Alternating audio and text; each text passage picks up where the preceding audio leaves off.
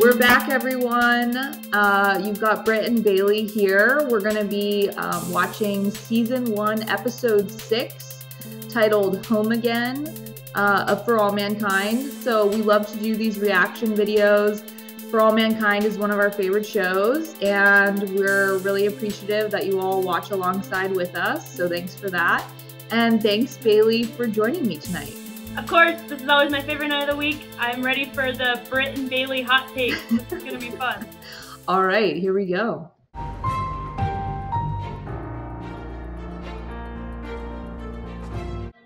I love this idea that many Apollos happen so quickly. Yeah.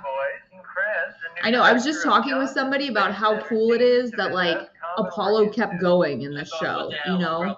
And just to think of the possibilities. 23. Irene Hendricks. Yep, I know. I was shocked too the first time I saw this. Right. Not our girl Margot. Thank you all. I can only say that I stand on the shoulders of giants. It's exciting to see that, like, this could have potentially happened. I don't know.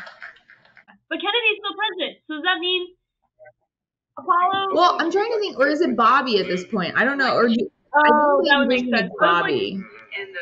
Because Apollo didn't impact that at all. About 5,000 other things. Why do we get the feeling there's a reason you're keeping me in suspense? Don't know what you're talking about.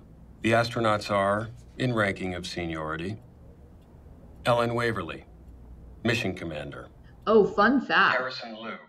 By the way. Okay, so the ERA, I find this really interesting. So obviously, like, it's had this, like, very long legacy past of, like, not getting, you know, enough ratifications. But in just last year, Virginia's General Assembly passed a ratification resolution for the ERA. But then it's like, I think they're still figuring it out at this point around whether or not, like, the deadline has expired for it to have achieved, like, the 38 ratifications that it needed. So, wow. Yeah. Anyway, I don't know. Kind of interesting little tidbit there, but. Fun fact, but also not a fun fact, right? Right. Yeah. No, I know. Would have been obviously much more exciting had it just, like, passed, like, in the show. So. Yeah. All right. That would have been great. Whatever. All right. So, Bailey, you were an analog astronaut. Okay. This tiny little habitation module. Let's say you were indefinitely there. And people, you weren't sure when you were coming back because it kept getting delayed. How hard would that be? Yeah, I think the biggest thing about analogs is you know the end. Yeah. But if, like, you didn't. So if it just keeps being pushed off, like. Yeah, that would be really tough. Or, like. You have to. I think it'd be easier in some ways if you just knew there was no end date and you had to, like, figure it out. But I don't know. That would be hard too. You think there's any way you could smuggle another bottle onto the next resupply rocket? Not a chance. I couldn't get near a resupply rocket. New security rules. FBI's everywhere looking for commies under the bed. It's ridiculous. This is one of the scariest things about space is because, you know, they're still reliant on Earth, right? Like when we explored here on Earth, you know, you'd go to a new place and there would be water and food and stuff. It's kind of awkward because everyone can hear this phone call. That's the other thing. When you talk about analogs and stuff like that, oh yeah, there's no privacy. And yet, it's hard. And yet, like, I heard about that analog mission that was, like, on the Habitat podcast where it was like a romantic relationship happened. Like, how is that possible? I don't know. Yeah, I mean, the beds are in their own little rooms, so I guess technically you could have private conversations, but, like. There's no way that the rest of the crew did not know immediately that was going on. I'm sure they knew something was up. That's a whole other podcast. We should do that sometime. Deal. Rated PG-13. Yeah, exactly. Don't hang out with a lot of bikers, artists, or militant homosexuals. Oh my god. Where were you? And this is how Last it was, Saturday? right? Like this. Yeah. This probably happened in some form or another at NASA, right? Well, that was the whole controversy with, like, the naming of the James Webb Telescope. That would be. I feel like so many people were like against the name because they felt like Webb was complicit in allowing stuff like this to happen. Also, like, could you imagine like the fear that you live with daily, like trying to conceal that? And I hate that, right? Like it's kind of the same thing we were talking about, is if you could spend all that energy going into something like more productive, like space travel, right? Like humanity would be so much further along if we stopped making people feel inferior for random reasons, or that they were going to be attacked or judged or kicked out of their job or committing a felony. I'm angry. My cat is sensing it. Your cat's like, I'm here to help you cope through this part of this. Yeah, she's like, calm down, Bailey. Everyone was surprised that a Republican governor suddenly threw his weight behind the ERA. You're saying it was because NASA moved a contract to Illinois? A huge contract.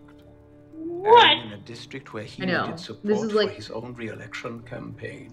It's like a big unveiling of information here. I don't love that the ERA is getting tied into this failure, this mission failure, I have to say. I'm processing. This is one of my biggest frustrations with space in general, is the politics of it. Yeah. Yep. I'm not okay with this. Storm at NASA. This isn't even my timeline, and I'm not okay with it. That would be really tough. It'd be really hard. Yeah, and then it's like she obviously feels like she can't burden him with like the fact that their son's like. Yeah, you won't get this much time to talk to him. Like, why would you bring this exactly? Yeah. So then she's got to shoulder all of that herself. It's like. Well, and she's raising kind of, you know, the other family too. She doesn't even have like the other wife. I know. You're grounded for 3 weeks. Yeah, I mean, I think it's like in the beginning of the show, we kind of don't like Karen because she feels kind of petty and mean. But then it's like but you see the but then like as it goes on, you're like, wait, but Karen has no support system either. You know what I mean? It's like you can understand why she feels that way. Doing so could open you to Von Braun did call it. Revealing classified information and spending 20 years in a federal penitentiary. Do I make myself clear, Miss Madison? Throw a table! Every system. I'm angry. I'm sure this happens all the time. The people deserve to know. There aren't any openings on the red, white, or blue teams. She did it. Like one. I also don't like that she did it, but she did it. I do not support like blackmail in any way, shape, or form. However, it is interesting because she waited to find out what he was going to do. Oh, yeah. And so it's like when she realized how corrupt it was, then she was like, but I still don't love it. I'm like, honestly, but oh, I love that. Also, this just cracks me up, like the little hops. I love it. He's moving. Yes, yeah. But also, I just love the footage. I'm like, this is amazing. I don't think that's super. Oh.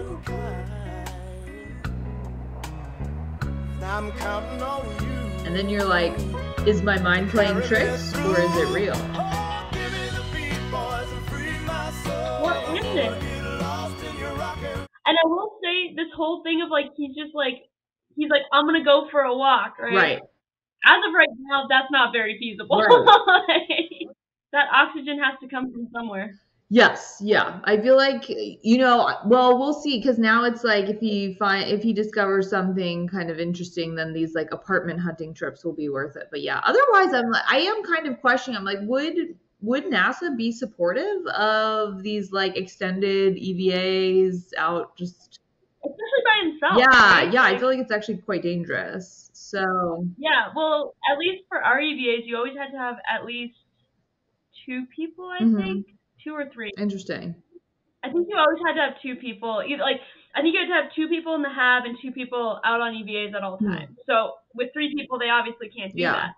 I don't think they do EVAs with all 3 of them in theory. But anyways, but whenever he's out, right, walking around or whatever, someone's got to be playing Habcom back in like the habitat, not back on Earth, but in the habitat, which means, you know, just for him to go walk around, you're taking away 2 people and oxygen. And I hope one day we get to that point, but I don't think that's going to be soon enough to where he's like, I'm going to go apartment hunting. Yeah, exactly. Well, I feel like you're going to have some really interesting perspectives on the next few episodes because of like the whole crew dynamics, psychology of like living in confined quarters. So I feel like your experience as an analog astronaut is going to be quite interesting for upcoming episodes. But okay, so in summation, I guess, on this episode, what are our thoughts? Did we like it? How are we feeling about it?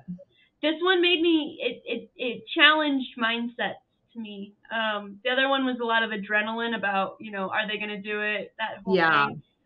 This is like, all right, let's talk about the stuff that people don't want to talk about. The whole bringing in like the LGBTQ plus community, that was interesting, and yet another thing that I did not consider, right? Like, it's something, okay, so as a space nerd, you learn the history differently, if that makes sense. Like, I know American history, I know world history, I know what happened in the 60s, I know what happened in the 70s, and then I have my space history of Apollo happened in 1969, Apollo 11 happened in 1969, and when you start crossing over like that, it starts really, it almost feels like I have two separate timelines by myself, the space timeline and then the like rest of history timeline. And when they start meshing, you start seeing the corruption and the rights movements, and it's frustrating to me because I hold space to like such a pristine standard that it's very frustrating when it's not. It is, yeah. I mean, it's definitely tough. I mean, I feel like there's a fair amount of like unlearning that has to happen as well, like about the, because I agree. Like, I think in terms of like how, when you think about how space history was taught, or even in like a lot of the books up until like maybe, you know, I think now more recently we're starting to see some books that have like a little bit more of a critical take on things. Actually, there's a book that's coming out very soon that I'm really excited about by Fred Sharman, which is like, it's called Space Forces. And so I'm really excited to read that because I think that's going to be super interesting. Shameless plug. Yeah, I know. Yeah, exactly. But I think it's important too, because, right, I mean, I feel like if you love something, like if you love space, then it's like you also have to challenge it too. You know what I mean? And so, and I think, and that's how you show the love. Yeah, and so I think that's the thing. But you're right. I mean, there's a lot that I feel like as more and more gets uncovered, or as we learn more, or we just kind of take a more critical lens to looking at things, and, you know, we do kind of realize that, hey, like that, like Apollo history and narrative isn't really the whole story. And I think it's really important to like, there's a lot of talk about this. I think it is important to be able to separate it, right? Like, it's this weird thing where you have to be able to separate it, but also not so much that you only look at the good, right? You still have to acknowledge the good that we've done and the inspiration that comes from all this and all the stuff that makes my heart all warm and fuzzy, while still holding accountable all the BS, right? Yeah, no, it's true. And I mean, a lot of these people, a lot of these, you know, historic figures, I mean, they had very complicated, in some cases even pretty troubled pasts and backgrounds and things like that. So, you know, I mean, it's yeah, I mean, we can't, but I think it's really good that we're starting to like consider that. And that's why I like this show. I like that it brings up a lot of these things that probably weren't I mean, when have you, like, prior to this show, when have you ever seen something like this in a show that's like, you know, with a historic narrative on space? Yeah, where you can challenge these things almost in modern day language, right? Of history. Exactly. Yeah, that's a really so that's why I love it so much, is because it's just, yeah, it's very interesting, that kind of perspective.